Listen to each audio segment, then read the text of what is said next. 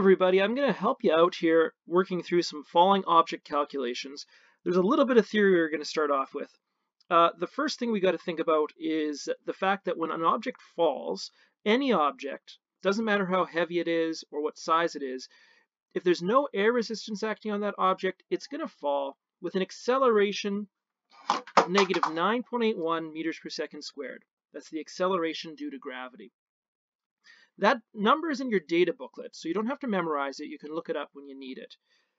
The other thing you need to keep in mind is that all this number is an acceleration.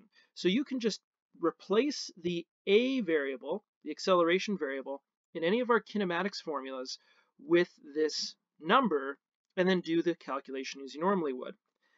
And we have a new kinematics formula we're going to be looking at here today that we're going to get a little bit of practice with this topic. So let's try a couple of these out. Here's the first one. So I'm dropping a rock on some Science 20 students, getting them to work a little bit harder. I drop the rock from rest, and it takes 3.5 seconds to hit the ground. How high was the rock dropped from? Now there's a couple of things here we have to kind of start off thinking about. First of all, that phrase, drops the rock, or drops the rock from rest, is really important. You see, when you drop an object, like the diagram is showing here, the initial velocity of that object, how fast it's going when you first let go of it, is 0 meters per second. That's what it means to drop an object, is you let go of it, but that moment you let go of it, at the very initial part of the movement, it's not moving. So you have to remember when you see a question like this, that when you see the word drops, you have to think that means VI equals 0. And that's a little tricky at first, but as you practice more of those problems, you'll start to remember it. So that's the first variable I have in this question.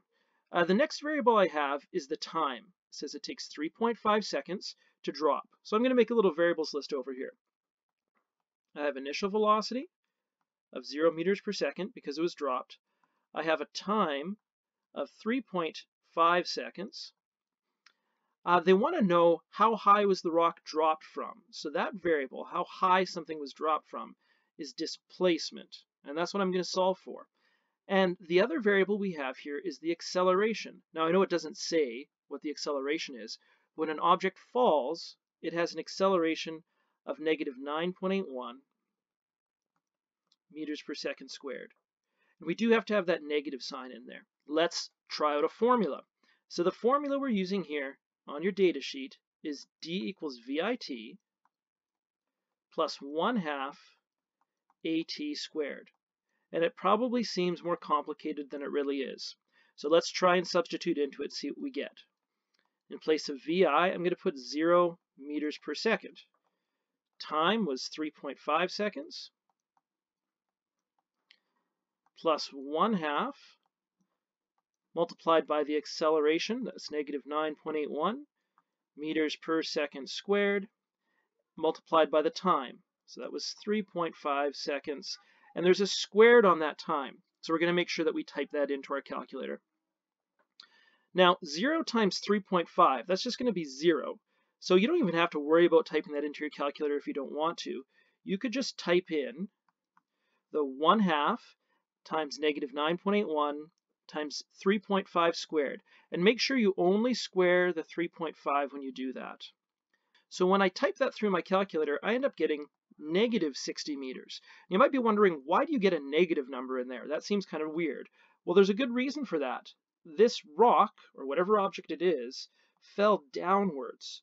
And since displacement is a vector, and it has magnitude and direction, the negative is what the math is doing to tell us that the object will fall down. So it's important to remember that if you have any objects which are going to fall downwards, they should have negative displacements. And we're going to use that idea in the next question. All right, so here's another one we're going to try out. It's another object that's being dropped. So I've already written in here that that means the initial velocity is 0 meters per second. Remember, anytime an object is dropped, it means it starts off from rest at 0 meters per second. And then it gives us how far up in the air it started. So that means the displacement here is going to be, again, negative 150 meters. Why negative? Because that cannonball is going to fall downwards through 150 meters. This is a really, really long drop, I guess, for this cannonball. How long does it take to hit the ground? So I'm going to see if I can find time. And the acceleration is the acceleration due to gravity again, negative 9.81 meters per second squared. I'm going to use the same formula I used in the last problem, d equals VIT plus 1/2 AT squared. And that formula is on your data sheet, so you don't need to memorize it. But I'm going to use it a little differently. Now I'm going to put in, for displacement, negative 150 meters. The initial velocity was 0, multiplied by the time. And I don't know what the time is, but that's okay. I'll just put in a t. Plus 1/2 negative 9.81 meters per second squared times the time, which I don't know, squared. Now, when I start to go through and do my algebra here, the first thing I want you to notice is that 0 multiplied by t, well, I don't know what t is, but I know that any number multiplied by 0 is 0. So that term just sort of cancels out. And here's what I have left over once I sort of, in my brain, cancel that term out. And I'll drop the units to make it a little easier to see. Negative 150 equals 1/2 times negative 9.81 times t squared. So the next thing I would probably do here is I would multiply together the 1/2 and the negative 9.81. So I'm just typing in 0.5 times negative 9.81, and I'll rewrite out what I get. So that's negative 4.905 times t squared. I want to get that t squared by itself, so I'm going to divide by negative 4.905. There we go. So 150 divided by negative 150 divided by negative 4.905 is going to work out to about 30.58. Now that's equal to t squared. So to get that t by itself, we're going to square root both sides.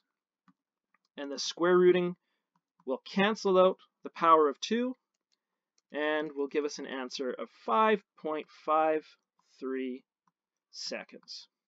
Now, of course, if you're not sure if that's right or not, if you want to check your work, all you have to do is take that time and substitute it back into your original equation up here.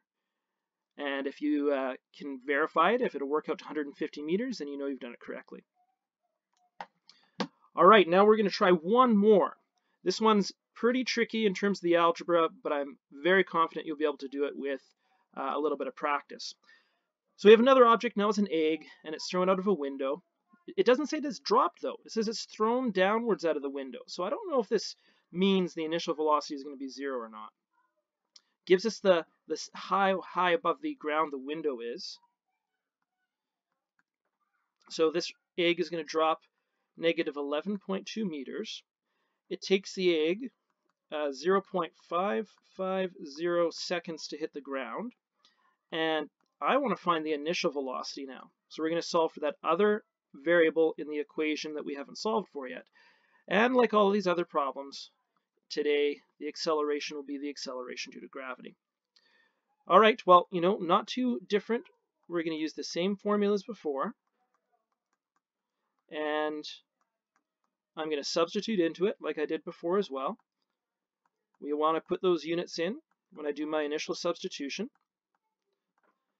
It's okay if you drop them after that. But this kind of helps you recall if you need to do a unit conversion or anything like that. 0.550 seconds squared. All right. Now what I'm going to do here is just a little bit of simplification. So nothing to simplify on the left-hand side of the equation. That looks fine. Maybe I'll just write this as 0.55 VI, since that's the way you usually see it in a math class, the number first and the variable second. Then in my calculator, what I'm going to do is I'm going to go and multiply together all of this. I'm going to work out what this works out to. So in my calculator, I'm typing in 1/2, or if you want to write 0.5, that's fine too, times negative 9.81 multiplied by 0.550 squared. Now that gives me negative 1.48, about 38 to round it off. And that is what I'm going to now move over to the other side of my equation. So I've sort of done all my simplifying. Now I'm going to go through and do a little bit of algebra. So I'm going to add to both sides 1.4838, 1.4838. Okay, let's see what we get.